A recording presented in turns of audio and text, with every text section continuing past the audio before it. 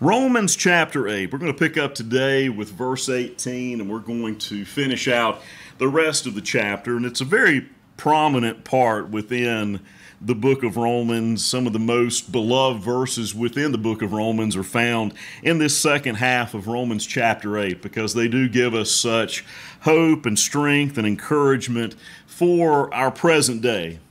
When we were together 2 weeks ago, we were talking about how the life in the Spirit is so very different from the life that is characterized by the flesh. The fact that Christ has come to live in us, and the proof of that living is the Spirit of God. That's God's gift, God's presence in our lives, reminding us that we belong to God, that we are truly children of God, that we've been adopted into God's family, and because of that, we can confidently call out to God in prayer, refer to God as Father, and know that God truly is concerned about our needs, our challenges, and our hurts. And it's from that Paul is going to pick up. He kind of sets aside being adopted into the family of God for just a few moments, and he starts to look more specifically at some of the things that we're able to anticipate. Some of the things that give us great confidence and assurance because we are a part of the family of God, because we do belong to the King of Kings and the Lord of Lords. And that's where we begin today in chapter 8 at verse 18. I consider that the sufferings of this present time are not worth comparing with the glory about to be revealed to us. For the creation waits with eager longing for the revealing of the children of God. For the creation was subjected to futility, not of its own will, but by the will of the one who subjected it, in hope that the creation itself will be set free from its bondage to decay and will obtain the freedom of the glory of the children of God. We know that the whole creation has been groaning in labor pains until now, and not only the creation, but we ourselves, who have the first fruits of the Spirit. We groan inwardly while we wait for adoption, the redemption of our bodies.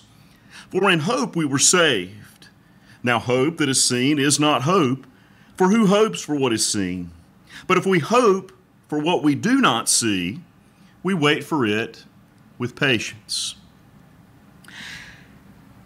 Paul doesn't deny the tough challenges that go with life. And I know I've said this in various contexts, and I think I've said it previously in our study of Romans. Just because we are in Christ does not make our pain and our problems go away. Some people would make you think, just trust Jesus, just get saved, just follow God, and everything is going to get better. You're going to be blessed abundantly. You're going to have more than you know what to do with. But let's be realistic. Is that really the reality of our world? Trust Jesus and get everything you want? Now, don't get me wrong, we are blessed beyond measure when we have this relationship with God through Jesus Christ, but it's a very different kind of blessing. It may not be physical, it may not be tangible in nature, but we are definitely blessed, and we will acknowledge those blessings. For example, when we say, we got up this morning, or we had an encounter with an old friend or a stranger, we were able to catch up, maybe we were able to share Christ with them in that moment. We look at blessings quite different from the rest of the world. And that's what Paul is trying to instill here at this point in Romans chapter 8. That yes, we live in a world that's still characterized by sin and pain and brokenness, but in spite of all of that, we still look toward a new day. We know that this life is not all that there is, and because of that, we're able to face the difficult and dark spaces in life with what Paul will call confidence. We live through the trials and the tribulations of life with confidence because we know that what we might be encountering in the present in no way can compare with the glory, that which God has prepared, that which God has for us in the future. But now we have just bits and pieces, little glimpses of what is yet to come. Now that's something that's key for Paul throughout Romans, is what God has already started to do in the present to get us ready for the future. And it's as though some commentators would say, and I think it's a good illustration from everyday life, it's almost like it's a down payment. Now, what God does for us through His salvation is far more than some kind of monetary transaction. It's not like buying a car, buying a house, but still, I like that illustration. We have a down payment. We have the beginnings of this relationship with Jesus Christ, with the Spirit living in us, and that is an assurance that God is going to complete all things. God is going to make everything right in the world one day. One day when Christ returns, one day when we pass from this life into the eternal presence of God, there is that place where there's no pain, no suffering, no worries, no death, and it's that we look toward. But at least in this life, on this side of heaven, we've been given a little foretaste of it. And that's what carries us along in this journey of life. Now, if we didn't have anything to put hope and trust in, we would definitely be in a pretty pitiful situation. In fact, Paul says elsewhere in his writings that if we hope only for the things of this world and this present day life, then we should be very pitied. But we know there's something beyond what we can imagine, what we can see, what anything this world can offer can even begin to compare to. And that's what Paul starts to focus in on at this particular point in Romans. I consider what I'm dealing with, the struggles, the strife, the pain of this present life are not even comparable to the beauty and the glory of what is yet to come.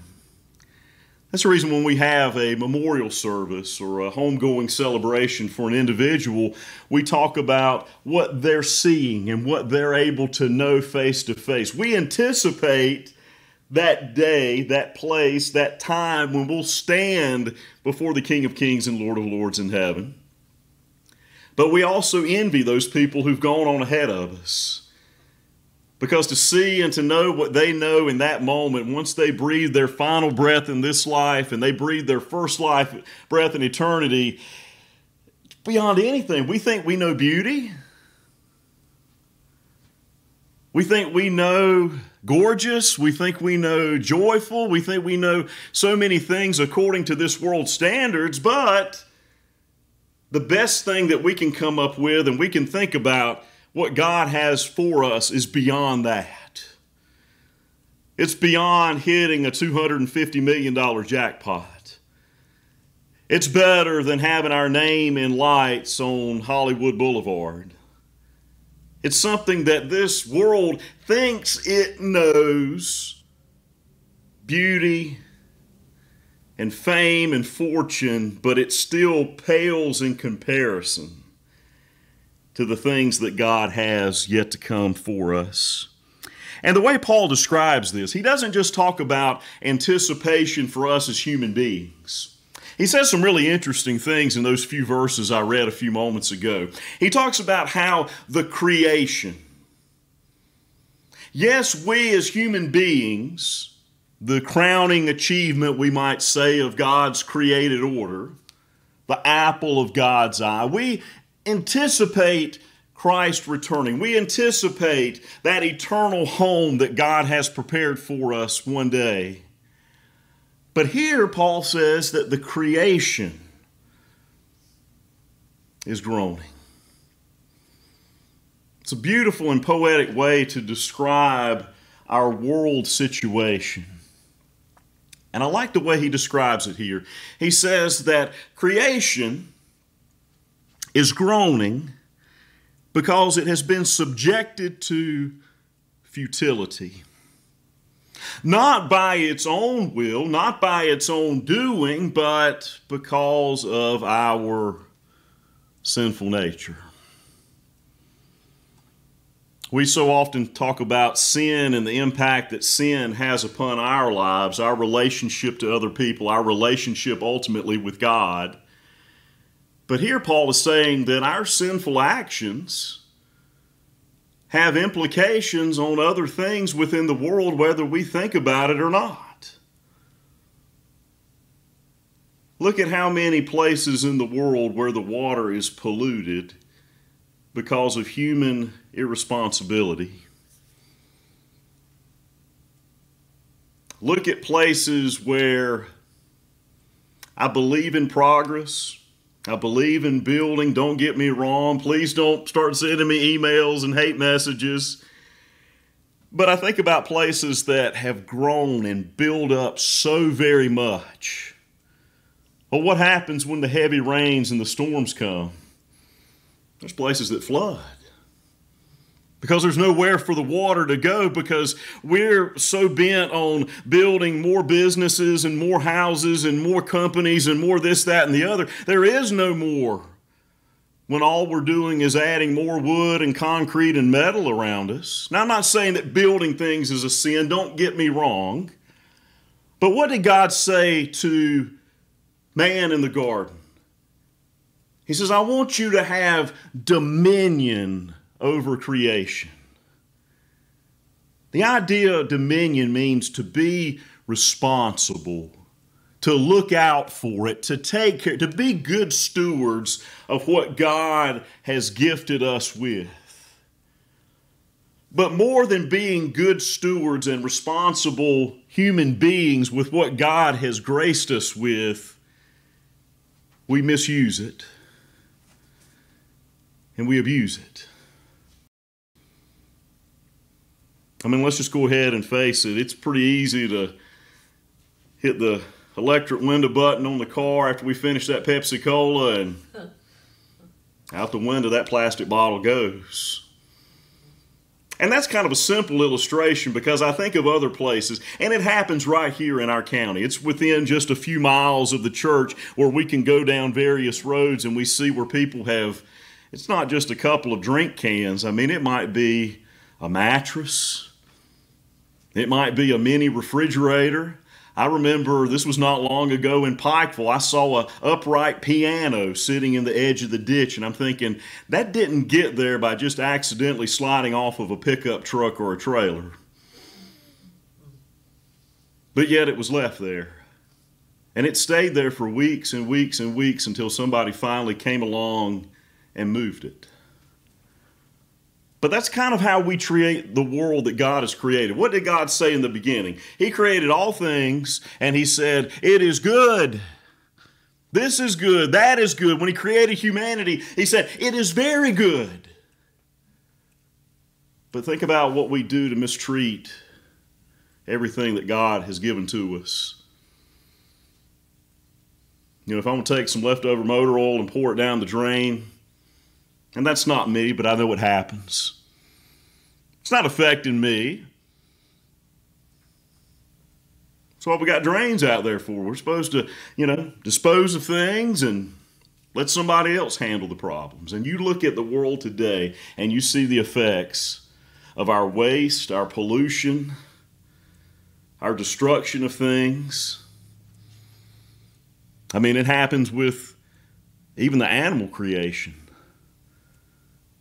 How many people will shoot a deer for the sake of the meat, and how many just want the horns to be able to put up on the mantelpiece?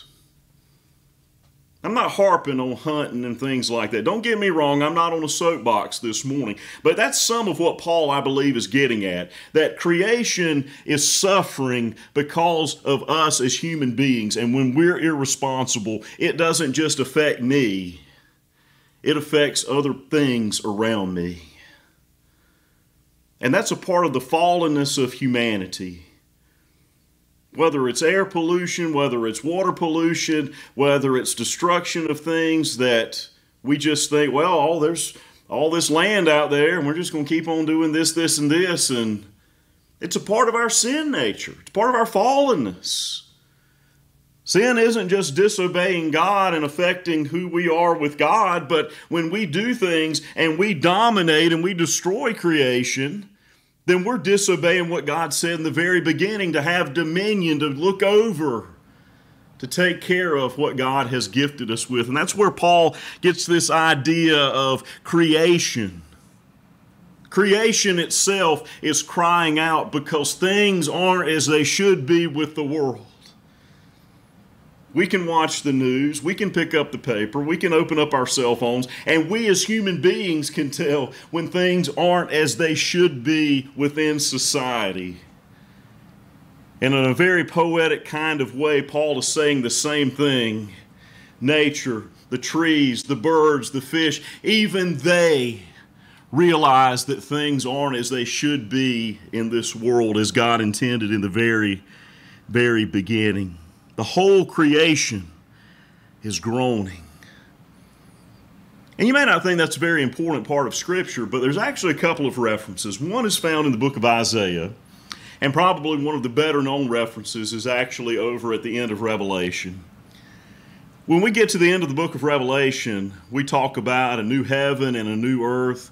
And what does the one seated upon the throne say? I'm making all things new. I'm making all things new. We live on this earth as if we can just keep going and doing and going about our merry way, destroy it because, well, it's going to be destroyed one day anyway, so who really cares?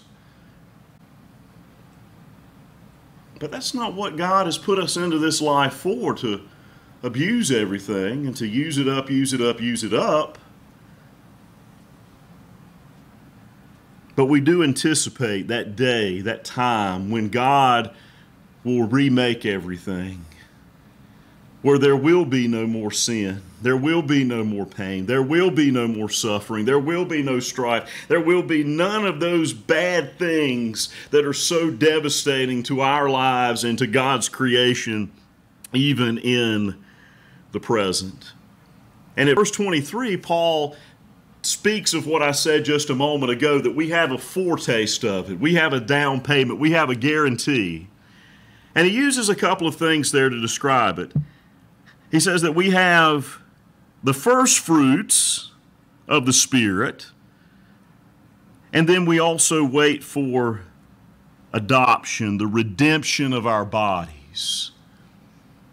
Now, first fruits were really important.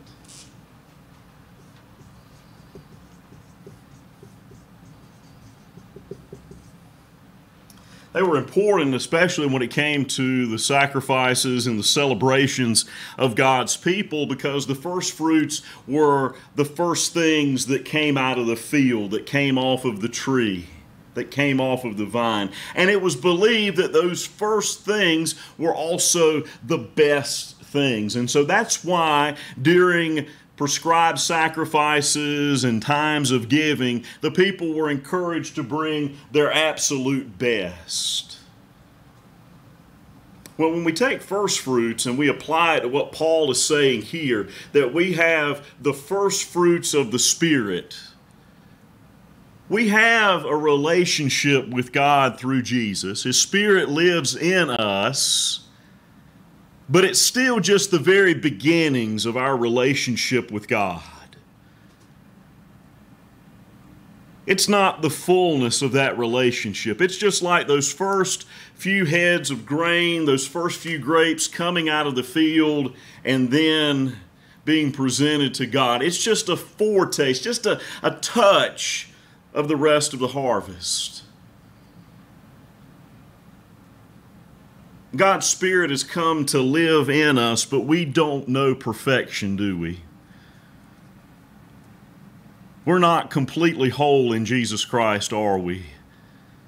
God has begun something in us, but as long as we're living and breathing in this life, we're continuing to grow toward who God wants us to be. We have the initiation of a relationship with God, but we don't know God in God's fullness yet, do we? And he goes beyond that to say we also await adoption, the redemption of our bodies. Now that may sound contrary to what Paul has already said earlier in chapter 8 when he said that we've been adopted and the Spirit bears witness that we're children of God. But is he really contradicting himself? No. When we initiate, when we begin that relationship with God through Jesus, God has begun something new in us. And it's something that's going to continue until we see the glory of the Father one day in heaven, when God makes all things new. We still await the redemption of these bodies. Now, Paul says just enough over in 1 Corinthians about spiritual bodies, just enough to kind of muddy the waters about what a spiritual body is. But Paul says here that we await that. We wait the time when these bodies will no longer break down. They will no longer feel aches and pains when we try to get up in the morning and get the day started. They'll no longer know fatigue after a hard day of work. We've begun this relationship, but we still deal with the everyday, ordinary pains and problems of life. But God has begun something that will be fulfilled one day, Paul says. The redemption of our bodies. Our bodies will be healed and whole and restored. No more cancer, no more breathing issues, no more heart complications. And that gives us hope, Paul says. We may not know it fully, but Paul, as he closes that section of verses right there with verses 24 and 25, we hope for things that we don't see. Because if something already exists, it's already in my possession, I don't really hope for it. I don't really anticipate it any longer, do I? Because I already have it. But when I really want something and I have yet to receive it, there's that sense of waiting and anticipating and hoping, just like a child looking toward Christmas morning. He or she may see a beautiful package under the Christmas tree with his or her name on it. And he or she may want to open that on the 5th of December, we'll say.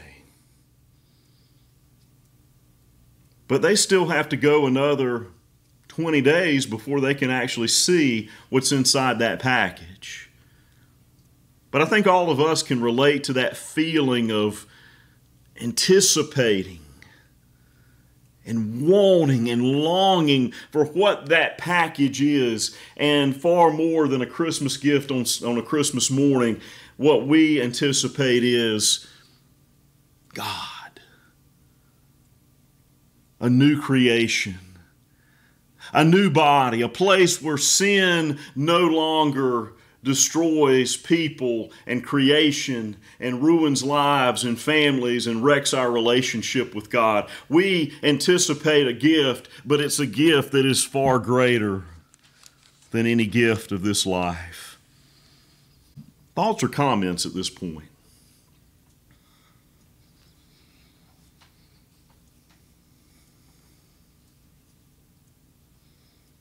Picking up at verse 26. As if the Spirit living in us isn't a blessing enough because we're adopted into the family of God, Paul goes on to say, likewise, having the Spirit in us, the Spirit helps us in our weakness, for we do not know how to pray as we ought. But that very Spirit intercedes with sighs too deep for words, and God, who searches the heart, knows what is in the mind of the Spirit, because the Spirit intercedes for the saints according to the will of God. We know that all things work together for good for those who love God, who are called according to His purpose. For those whom He foreknew, He also predestined to be conformed to the image of His Son, in order that He might be the firstborn within a large family. And those whom He predestined, He also called, and those whom He called, He also justified, and those whom He justified, He also glorified. I use that verse so many times, that verse 26, because there are times in life when our prayers are beyond our human words. I think about a biblical example. If you go back to the story of Hannah at the beginning of 1 Samuel, Hannah and Elkanah had a wonderful relationship. Hannah was unable to have children. She was ridiculed by Elkanah's other wife. Elkanah tried to make up for this absence of children. Don't I mean more to you than having 10 sons of your own? But on an occasion when they went to offer sacrifices to God, the story tells us that Hannah was praying in the Spirit, and that her lips were moving, but no words were coming out. And what did Eli think? He thought Hannah was drunk out of her mind.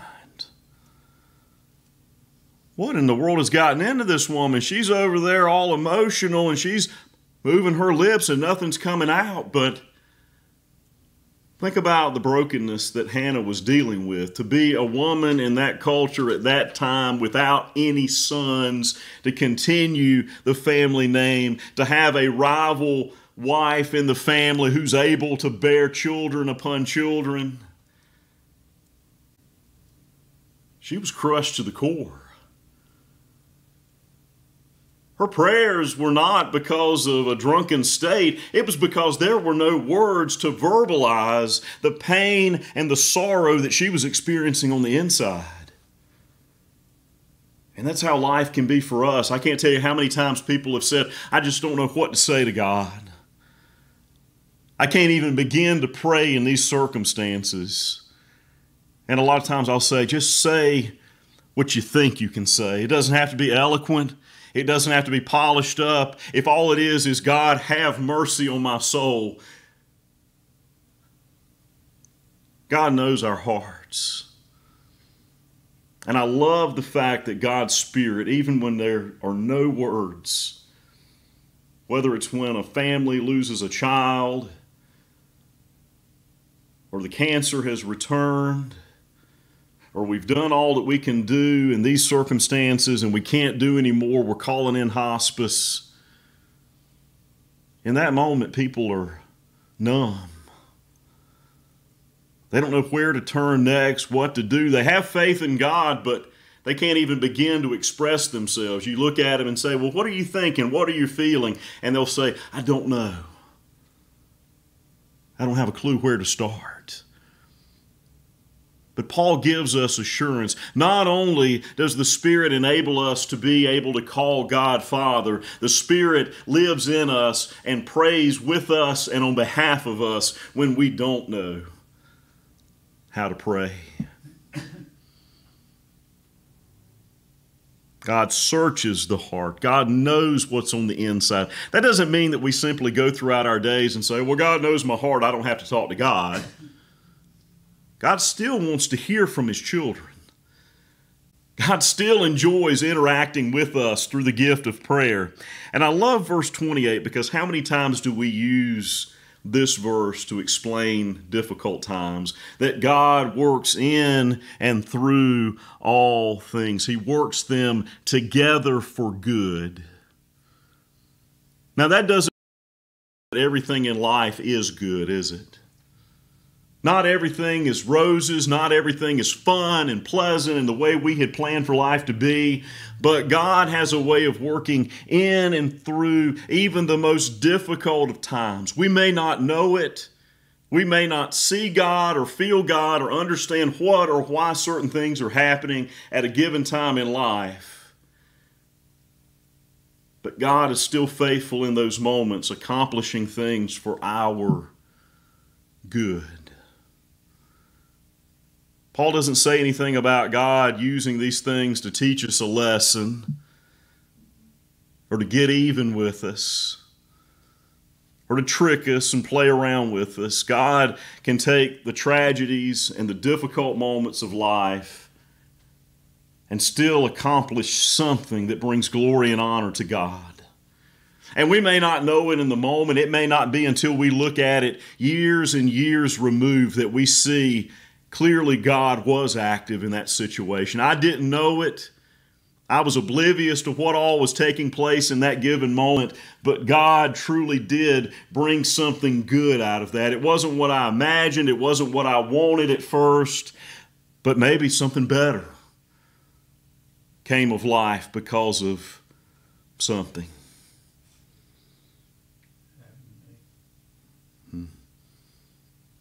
Union Carbide closed.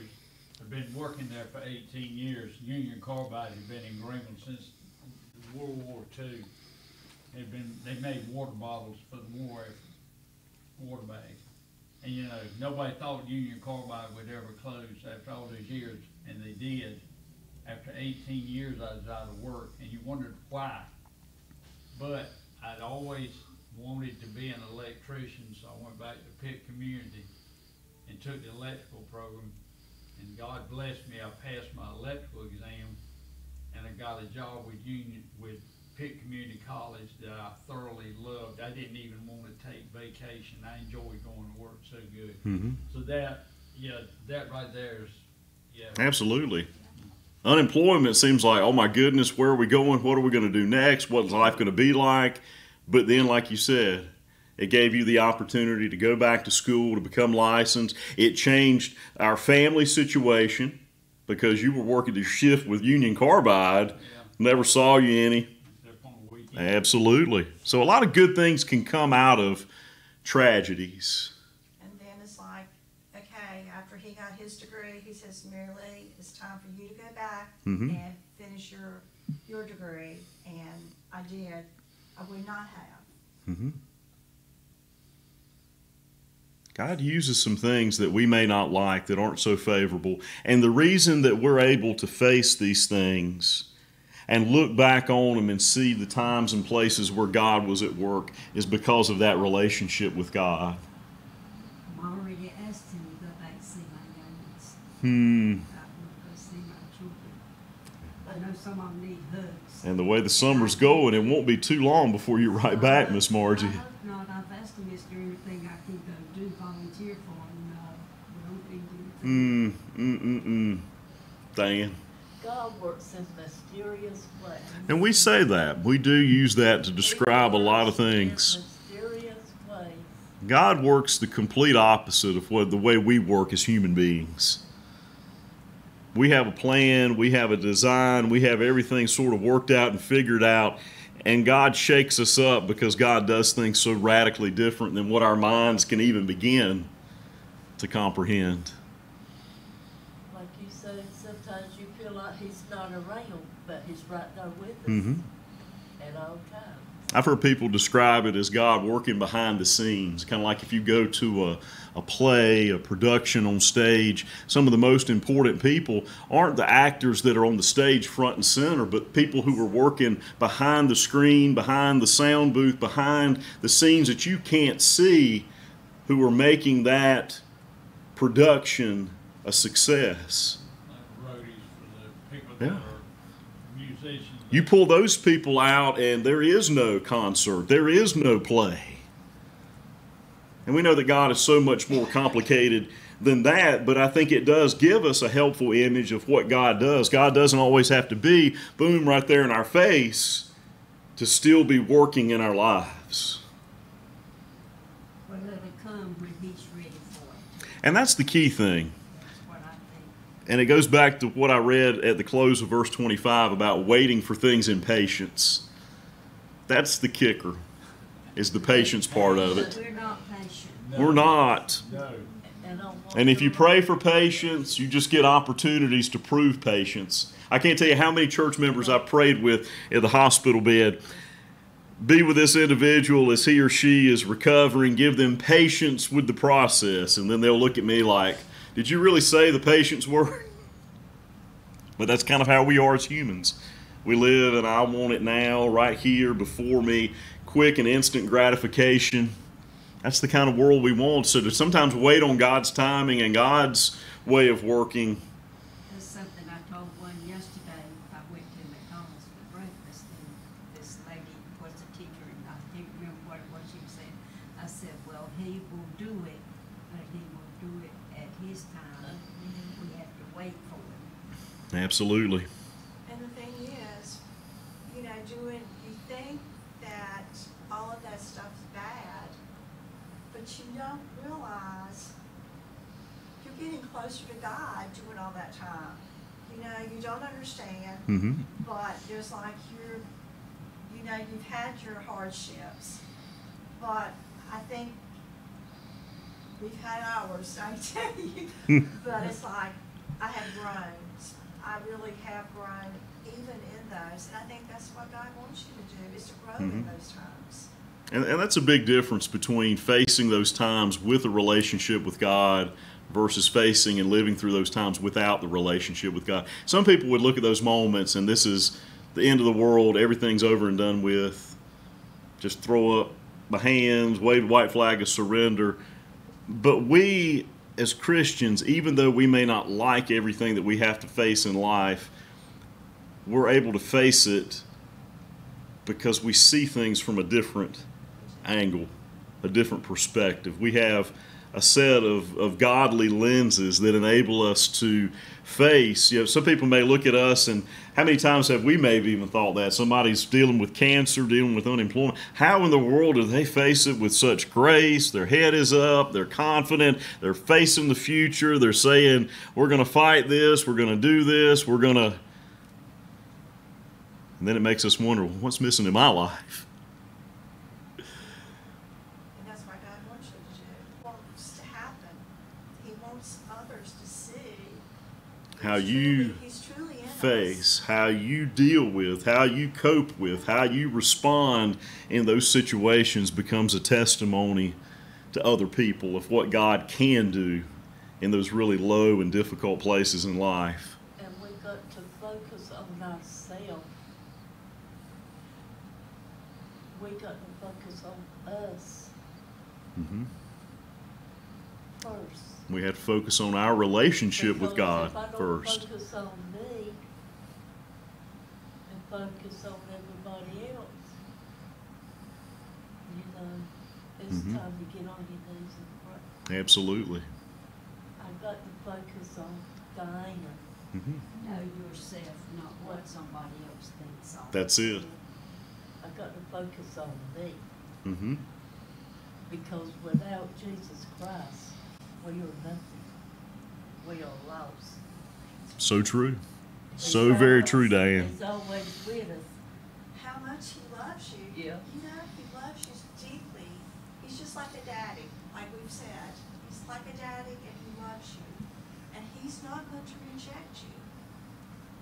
Just always remember. He's the Father that'll be with you forever. Absolutely. Not like a parent that comes and goes. So very true. Supply all your needs. He will supply all our needs. Amen.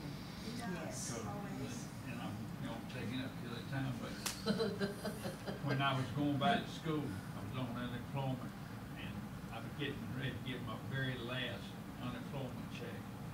And we were standing out back between class breaks, and I saw somebody I knew that worked at the school, and I just jokingly asked, I said, what do you have to do to get a job here? And his boss heard me ask him that, and he said, Larry, you need a job? I said, yeah, I'm getting ready to get my last check. He said, well, I can use you part-time for a little while. So I started out part-time and wound up getting full-time.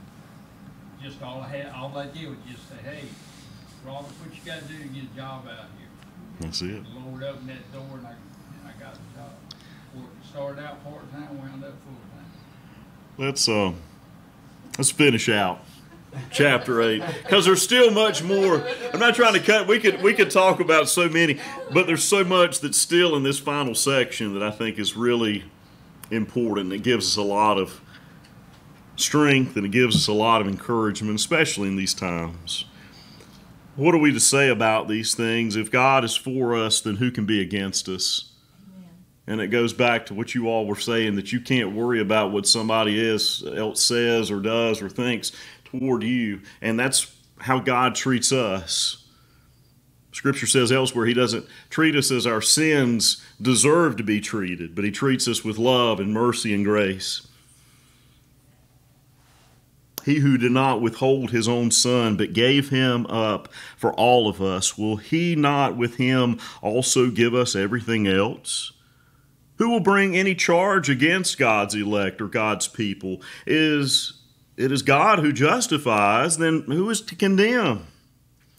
It is Jesus Christ who died, yes, who was raised, who is at the right hand of God, who intercedes for us.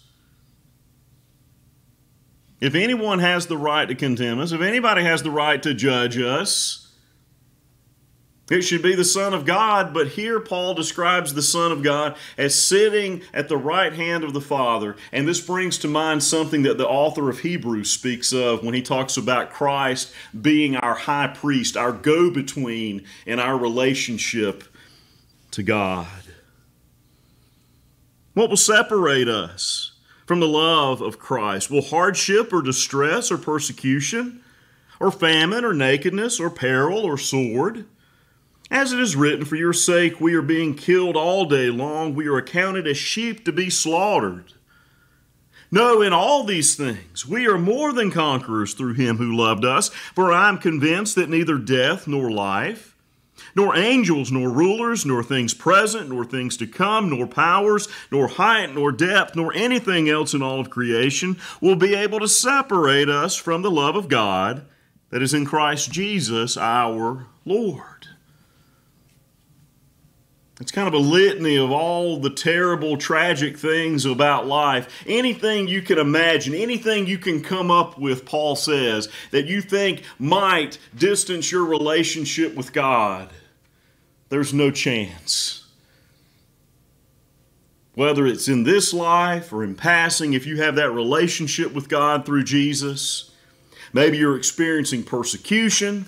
A lot of times in funerals we'll read these latter verses, but we do skip over verse 36 that talks about being handed over as sheep to be slaughtered and being killed, because it does kind of put a little bit of a uncomfortable spin on things. But all of these things are not ideal circumstances, and these are all things that we may deal with, that we may feel at some point in our journey of life. But Paul says none of these things can ever separate us through our relationship with God. When we have Christ, when we have the Spirit telling us that we are children of God, when we've got that Spirit praying for us, when we've got Jesus interceding at the right hand of the Father, when we've got that kind of relationship, nothing. It's like the psalmist says, where can I go? If I go down to the deepest sea, you're going to be there. If I go to the highest mountain, you're going to be there. God's exactly where we are. He's right there in the trenches. He's right there in the pit. He's right there in our depression and our darkness. He's right there in our joys and jubilations and celebrations of life. Wherever we are is where God wants to be, and God truly is. Thoughts or comments as we kind of wrap up this section and wrap up this chapter this morning?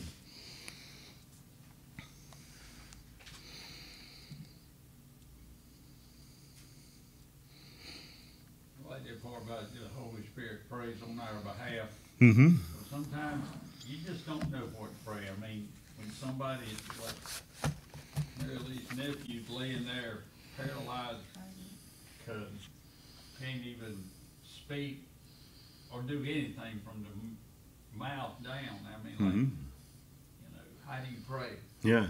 I mean, you want to pray that he'll make full recovery, but the chances don't look that good. And I mean, he's gonna lay there the rest of his life, not able to do anything.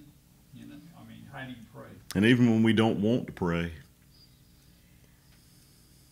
And I'm sure there's a lot of anger there.